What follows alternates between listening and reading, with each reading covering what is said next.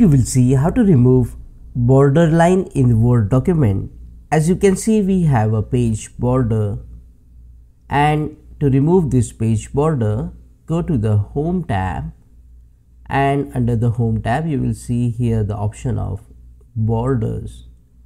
Click on the drop down and then select this option, borders and shading. After clicking on this option, because we want to remove the page border, so you will need to click here on the page borders tab. After clicking on it, as you can see here in the preview, this black line means we have a black border. And to remove this border, right now box is selected, that means a page border is selected. So to remove this, we just have to select the option none, and as you can see in the preview, the black box doesn't appear around the page.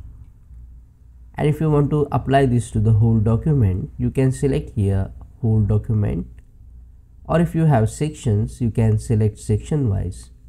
For this example, I am selecting here whole document, and after clicking on the OK, as you can see, the border line is removed.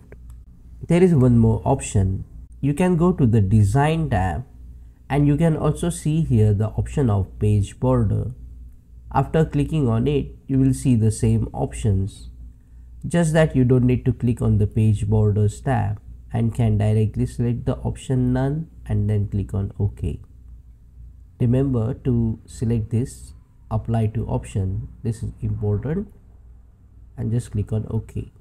Click on that like button, comment below and let me know if this video solved your problem. And don't forget to check out these useful videos related to Microsoft Word if you want to learn quickly. See you again in the next one.